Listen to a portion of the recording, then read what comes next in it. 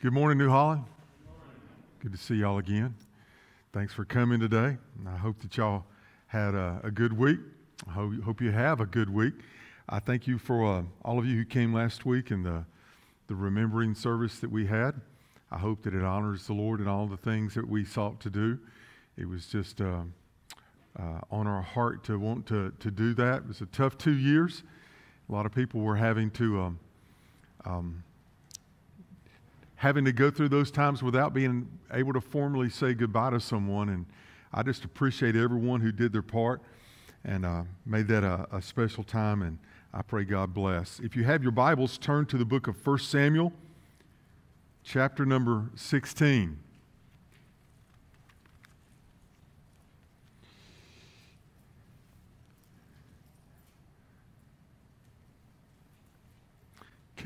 Cale, I'm not going to go to 1 Corinthians. I'm just going to go to 1 Samuel. I'm going to cut out a little part of my sermon this morning. We've been in a series called God's Amazing Church. We took the time off last week to have our service of remembering. But we've been talking about what a church should be. It's not everything all conclusive, but we talked about a church should be welcoming. We should be the most welcoming group in all the community.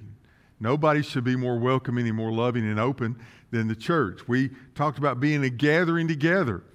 That's what the church is. It's not the building.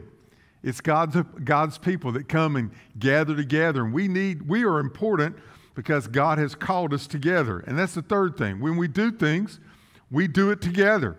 What we do, we serve the Lord together. And that's the last thing, thing I'm going to talk about today, is what it means to serve the Lord. I think it's important. Duncan Campbell made a statement that I think is, I just love the way it sounds when it comes off my lips.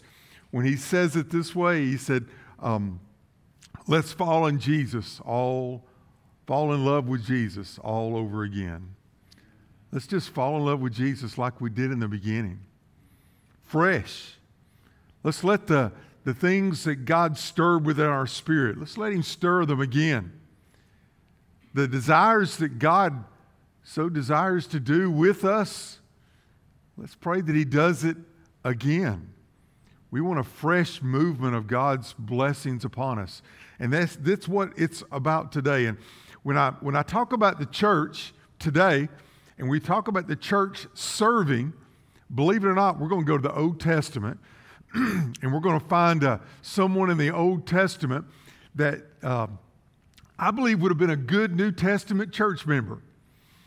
Because when God looked at him, there were some things that God saw in him. As a matter of fact, in Acts 13, I believe it's in verse 22, this is what God's Word says. It says, and when he had removed him, that was talking about King Saul, he raised up for them David as king. That's who we're going to talk about today, is King David.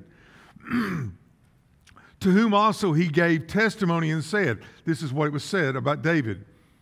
I have found David, the son of Jesse, a man after my own heart. Have y'all ever heard that? What a wonderful saying. To say about someone that was a person who was chasing after God's heart. A person who every day wanted to fulfill that simple thing, a person after God's own heart. And then it says this, who will do all my will. Wouldn't that be a great church member? Somebody who just is after God's heart, who's willing to do all of God's will.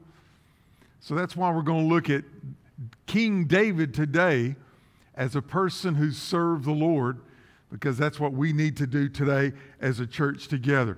And I'm going to pray, even from the beginning, that when God speaks in the next few moments, that we would be open for God to do something in our hearts as well. You willing to do that? Let's pray together. Now, Father, we thank you for who you are. We thank you for this day. I thank you for this people. They are your people. They are important to you. Lord, they're important to us. And Father, you have a call on their life. A call to salvation, and a call and a privilege to serve you, my Lord, my God, my Savior, my King. Father, we want to serve you well. Lord, we want to serve your church. We want to serve the community. And we pray blessings upon this community.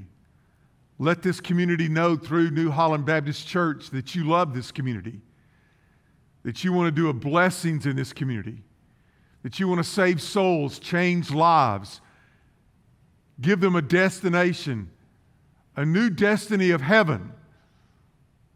Father, that we could come along beside you and join you and work with you and serve our community and serve it well so that they can know you as Savior and Lord. Father, bless us today. Let us hear from you.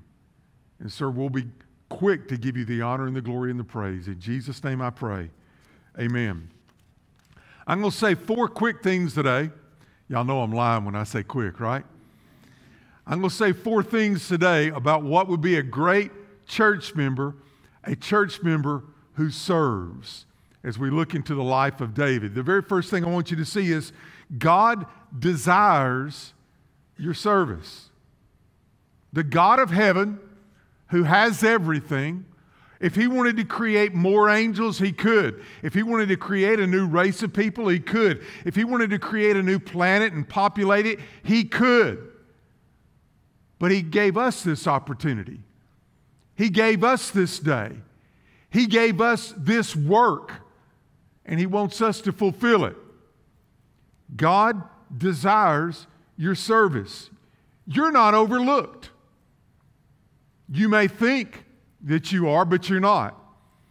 You may say, well, Preacher Brian, he's got a call on his life. Pastor Mark, Pastor Rick, God's got a call on their lives. You may even look at someone else and say, that's a great person of God, and God's really using them. But you may not think that God would use you, but I want you to hear it very plainly today. You're not overlooked. The eye of Almighty God is upon you as well. In 1 Samuel chapter 16, the people had asked for a king, and God had given them King Saul as king. But he had not been faithful to God. And God said, I'm done with him. That's a scary place. When God looks at someone because they don't want to serve him, they don't want to obey him. As a matter of fact, Saul was fine as long as he would do it his way. But the Bible says God refused him. As a matter of fact, Samuel still wanted for God to work in King Saul's life. And God basically told Samuel, get over it. I'm done with him. And he sent Samuel to the house of Jesse. And he said, you're going to anoint the new king that is there. Look what it says in verse number 6 of 1 Samuel chapter number 16. It says, so it was when they came, that is Samuel and all those that were with him, that he looked at Eliab and said, surely the Lord's anointed is before him. This was the one that was Jesse's oldest son. He was a big, tall, good-looking. I mean, he was a physical specimen like none other. And when Samuel saw him, he said, that's got to be the one. But verse 7 says, but the Lord said to Samuel, do not look at his appearance or at his physical stature, because I have refused him. Y'all look up here. That's a lot of what we do. We look at people and say, now that's somebody God could use. We look at someone and say, man, look at all the talent that's in their life. Look at that one. That's the one. I mean, not me. No, not me. But look at that one. That's a great one. He was tall and broad and strong looking and all that kind of stuff. And David was a teenager, not even 6 foot most likely. Just a young teenage guy. And Samuel, the prophet, said, that's got to be the one. God said, no. I don't look at things the way you look at things. When we look at things, we see it through our understanding. But when God looks at it, he looks at through the divine understanding, the perfect understanding, knowing all the circumstances and being able to see those things perfectly. And God has prepared someone specifically for this work. Look what he says. He says, for the Lord does not see as man sees, for man sees the outward appearance. But look at this. But the Lord looks at the heart. Right now in this room, God's looking at hearts. God sees what only you see. God hears your thoughts. He knows your prayers. He knows your desires. The private devotion of your heart is the most important attribute you have. Did y'all hear that? The private devotion of your heart is the most important attribute you have. When you're whispering a prayer, God hears. When you're burdened because God's burdened, He's pleased. When you're looking at things and you're seeing the circumstances of life and you're saying, "Oh Lord, surely something needs to be done there." God hears. God knows those things. God knows your want to. He knows if you love Him. He knows if you want to please Him. He knows if you want to obey Him. That's what matters. But hear this. He also knows when you're faking it. He knows when you're just going through the motions. He knows if you're here today only because it's Sunday. But He also knows if you're here today because you love Him. He knows if you're here for your agenda, but He also knows if you're here for His agenda. What everybody else sees doesn't really matter. What everybody else thinks doesn't matter. But what God sees, that's what matters. Your personal prayers, your conversation, when you set your thoughts on Him, that's what matters. God sees you. You're not overlooked. You're not overlooked at all. Hear this and hear this well. Jesse's sons, he was probably happy when it was Eliab. But God said, no, it's not him. So He brought up the second son. This is the one. It wasn't him. He brought up the third son. It wasn't him. The fourth, the fifth, the sixth, the seventh. Maybe they were perplexed. I thought you said you came to my house to anoint one of my sons as king. Samuel said, do you not have another? Well, the youngest is out there. Look what it says in verse number 11. Samuel said to Jesse, are all the young men here? Then he said, there remains yet the youngest, and there he is keeping the sheep. Samuel said to Jesse, send and bring him, for we will not sit down till he comes here. Even David's own dad didn't see it in David. But his heavenly dad saw it. Overlooked, maybe on earth, but not in heaven. God had a plan for him. Jesse had a plan for the others, but God had a plan for David. Number two, God wants you to serve, but number two, you need to be open to the opportunity. I pray that we're open today. Open, just open to the opportunity. Our path of service may not be what you expect, but if it's God's path for you, that's the best place to be. And by the way, there are no coincidences whatsoever. Y'all believe in coincidences? I don't either. Job 14. Y'all remember Job? A godly man, hadn't done anything wrong until God brought up his name in front of Satan. Have you considered my servant Job? And Satan says, oh, he's only doing the right things because you're blessing him. And God allowed Satan to attack old Job. God, for His glory, allowed Satan to attack Job. You know the things that were going on in his life. But I want you to hear Job's words. When he speaks of God, he says, for now you number my steps. Job said, you know the path that you have for me. And I don't like this. It was unexpected. Everything was good, but then it all fell apart. But God, you know what you want in my life. You know the expectations you have for me. And you're numbering my steps. Church, listen. God knows you better than anyone else. Before the foundation of the world, God saw you and knew you. He gave you your family. He let you be born during this time. He gave you your DNA. He gave you your talent. He gave you the heart to want to serve, to want to build for God, to want to love Him and please Him. But it's our job to accept and be open to that opportunity. You remember, was a few months ago, I was speaking about that word opportunity. It's a nautical term. Opportunal. It means to set your sails so that when the winds come and blow upon you, it will carry you to the expected and desired destination. The winds may come, but unless you have set the sails, how can you get there? God's the author of the wind, but we have to set the sails to catch the wind, to carry us to that place. We need to be open to the opportunities that God's placed before us. Look what it says in verse 14.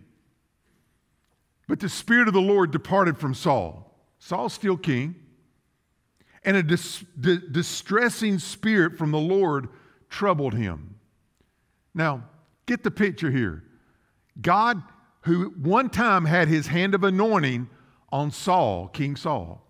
Because of Saul's disobedience, God took His hand of anointing off of him and replaced it with a distressing spirit. Not a coincidence. So now someone makes a suggestion and said, you know what? If when Paul gets angry and anxious and he's all wound up and angry and mad, if somebody who was skillful at playing could come in and play, maybe it would calm his spirit. Saul said, that sounds like a good opportunity. I'm all right. I'm okay with it, which is actually verse 17. It's amazing that Saul was even that open to understand his problem here. But look what it says in verse 18. Then one of the servants answered and said, look, I have seen a son of Jesse the Bethlehemite. I saw him. You think it was strange that God allowed this person in Saul's court to actually know David, to have run across him and know about him? Look what it says. I've seen him. He is skillful in playing. I've heard him. I've heard him play probably the harp or whatever it was that he was playing. But listen to what else he says. He's a mighty man of valor. So he knew him, he heard him play, but he heard the stories. Maybe he heard the story of David standing against the lion or the bear. He knew those stories. A man of war. David had never worn the uniform of the armies of Israel, but yet this person knows his resume and calls him a man of war. Prudent in speech. This is a well-spoken young man. He's a teenager, but I'm here to tell you, there's something about this guy. When he talks, there's something about him. He's a handsome person, and the Lord is with him. That's a powerful resume right there. Wouldn't it be wonderful if somebody could see us and say those things about us? Wouldn't it be cool if that was our resume? Well, they went and got David and brought him in. You believe in coincidences? I don't either. But David was getting ready in the pastures with the sheep as God had the plans unfolding before him. If you think that God is only at work and what happened yesterday and what's happening to you in the moments right now, you don't understand the hand of God. God is working behind you. God is working with you in the right now, and God has plans for your forward. What you have to do is be open, that when God opens that door, you're ready to walk through it. You need to be open. You need to be ready. You get ready ahead of time. You ever seen anybody say, well, I believe I'm going to lose 10 pounds this week? Well, good luck. It's not the way it works, is it? That was a good amen moment. Y'all ever heard anybody talk about, I'm going to run a marathon? I don't know why any idiot would want to run 26 miles unless something big was chasing them, right? And they want to do it. I'm going to run a marathon. I'm going to do it in 2 weeks. You lie. You're not going to make it around the block in 2 weeks. You better start doing now for what you're hoping will come in the future, right? If you're going to run 26 miles, you better start getting after it. It's going to take you some time to get ready. Don't just say, I'm going to do all these things. I haven't prepared for it. I haven't prayed about it. I haven't done anything. I'm just going to do all these wonderful things. If you want to do all those wonderful things, get ready now. And if you want God to use you, you need to get your heart ready now. You need to prepare your heart. What was it Duncan Campbell said? We need to fall in love with the Lord all over again. Wouldn't it be a great time to pray? Has your prayer life eased off a little bit? Is the Word of God as powerful and as alive to you as it ever has been? Is the Word jumping off your page and into your heart? If God wanted to speak, are you ready for it? Be prepared. You know, it's summertime. Last year, during this time, we did a class called Draw the Circle. And a group of people went through it, and some said, you know what? We're going to do this. And they were going up and down the streets and praying over the streets, praying over our community and all that kind of stuff, getting ready for whatever God wanted to do. I taught the class. And I was trying my best to get open to whatever it is that God wanted to do. And I was walking around this church 7 times. I come early in the mornings, and I'd walk around the church. And then God asked me to do something I thought was kind of silly.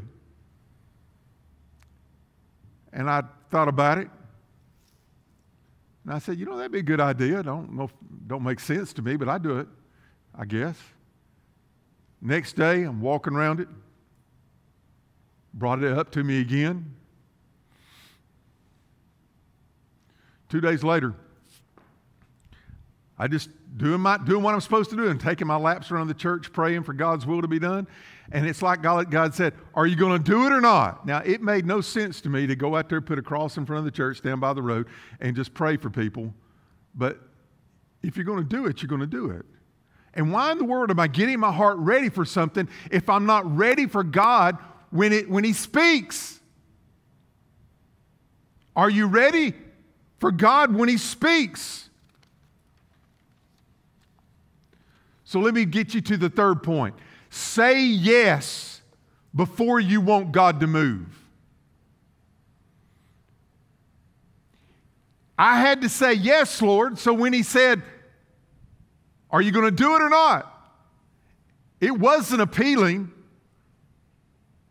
Sitting out there in the hot sun in August is not the most appealing thing in the world.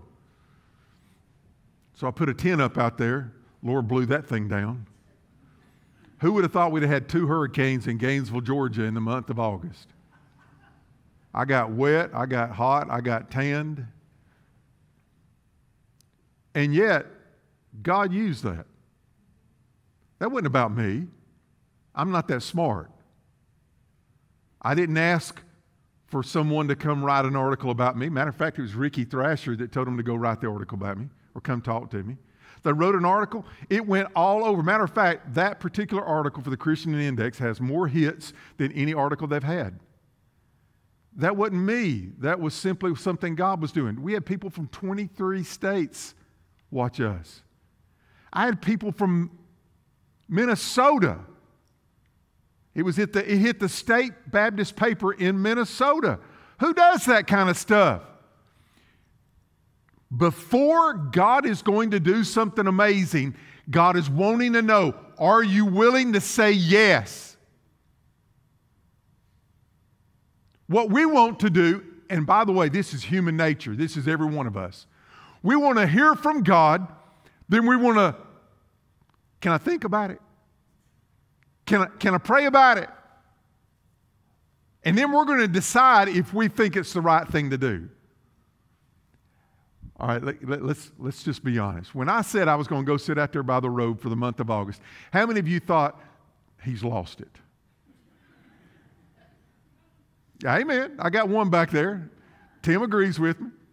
I thought I'd lost it too. And then how many of you thought this? Why? Right? Amen. I'm not debating that with you. All I'm telling you is, if you want to have a miracle in your life, you don't wait for the miracle to come and then decide if you want to receive it or not. You prepare your heart beforehand. You say yes beforehand. God, who knows all, who's got all these things planned, who's wanting to do so much more than what we are wanting to do, then He'll put into action a miracle. Are you open? Are you ready? Are you prepared? Are you willing to say yes before? All right, get the picture here. We get to chapter 17, 1 Samuel. David's kind of going into King Saul's court, and he goes home. He sees Dad. He's got time off, and he goes home. His dad says, hey, they're having war over there. Take this food and go see your brothers and bring back word. Let me know how things are going. So David did. He went down there and saw what was going on. Yeah, the Philistines were there. And the way they did war was kind of funny. They'd all line up on this side, and the other side would line up on that side, and then they'd yell at each other, ah, kind of like they're going to scare each other. Well, this 9-foot, 9-inch guy walks out, big, broad, thick, ugly. I mean, he's got a great big sword, and everybody, when they're yelling, ah, then Goliath comes out, and Israel goes, ah, and they run away. And David walks up, and he sees this happening. I want you to hear this. Let me turn the page. This is 1 Samuel chapter 17, verse number 26. Then David spoke to the men who stood by him, saying, what shall be done for the man who kills the Philistine and takes away the reproach from Israel? For who is this uncircumcised Philistine that he should defy the armies of the living God? You know what, David? He's not saying, I don't think it's a good idea to fight this guy.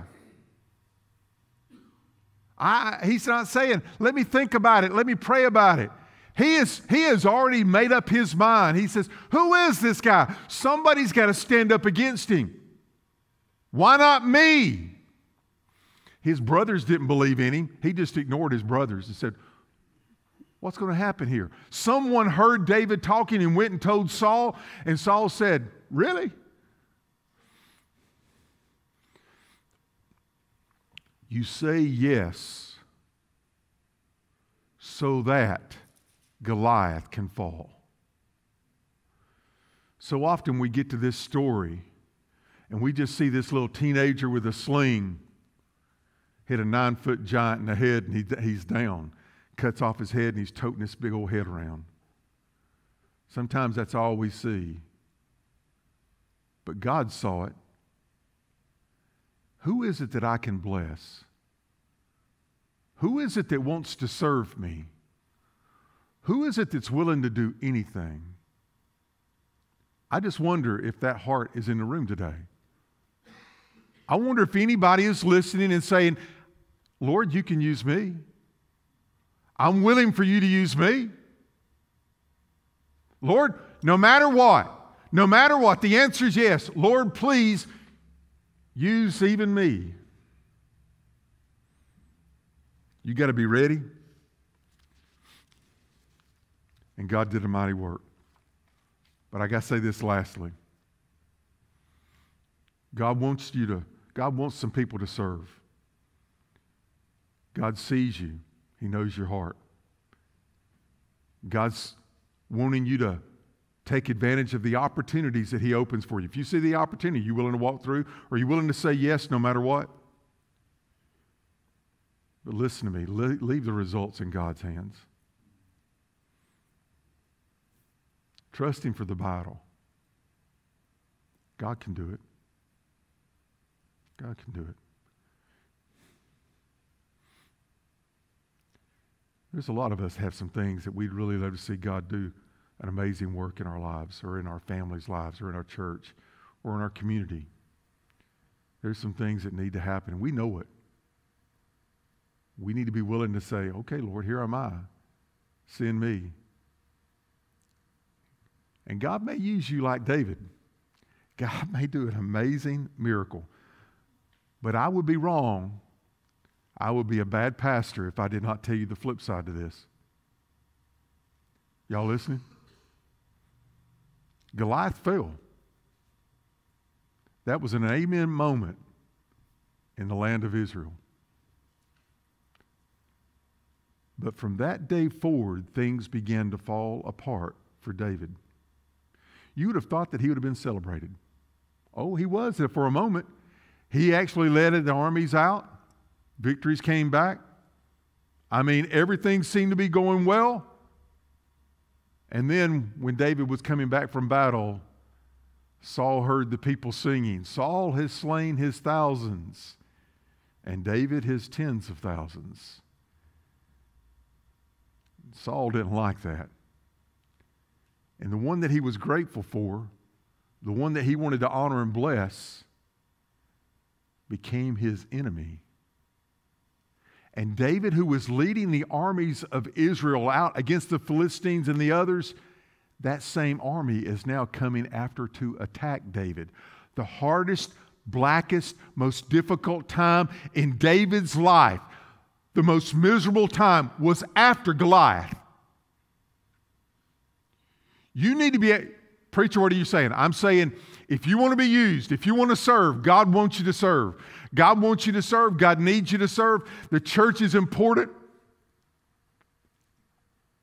But just understand, miracles may occur, but difficulties may occur as well. I taught of a class of about 40 people, and we were going to talk about how to witness, and we were going to talk about hell. And I told them before we ever started, I said, if we do this, understand this, expect everything to blow up in our face. Expect everything to come back against us. In church, that's exactly what happened. And the people came back to me and they said, Pastor, you hit that right. Moore, you were exactly right. When we started doing this, everything came against us. Full disclosure, that's what I want to do. Will God bless your service? Yes. Will it honor Him? Yes. Will it change eternity? Yes. May it be hard and difficult? It may. Will there be hardships and difficulties and things that you never expected? Possibly. Is it worth it? Amen. Amen. I know one thing about New Holland. You want to serve. We did a survey. Y'all remember the survey? I talked to the deacons about it on May 1st. We're going to have deacons meeting this afternoon. We're going to talk about it again. Lord willing, I'm going to give you the results of the survey next Sunday. We had some questions we asked you, and on the back sheet, I put a whole sheet of, would you like to serve here? Would you like to serve here? Would you like to serve here? Would you like to serve here? According to that survey that we sent out, I said, would you like to sing in the choir? According to that survey, this thing ought to be full. We had that many people say yes. I just don't know who your names are. I don't either. Amen. Would you like to serve with the children? Yes. I promise you, if those same people come forward and say, Vacation Bible School's coming, we need to serve down there. There's children's church happening right now. We need some people to help do that. All these things are the possibilities that are there. You're saying yes. I'm just asking you, are you ready? Are you ready? Are you prepared? Have you set your heart for the opportunity that God may be opening up for you? Are you willing to walk through that door? Are you willing to walk through that door even if there's a Goliath on the other side of that door? Goliath needs to fall. The miracle can happen if we'll let it. The church is God's instrument to reach the nations. Gainesville needs to know that God loves it. Your families need to know. Your neighbors, your co-workers. There is a God of heaven who loves, that needs to hear. And it's not someone else's job. It's your job. It's your time to step up. Don't discount this.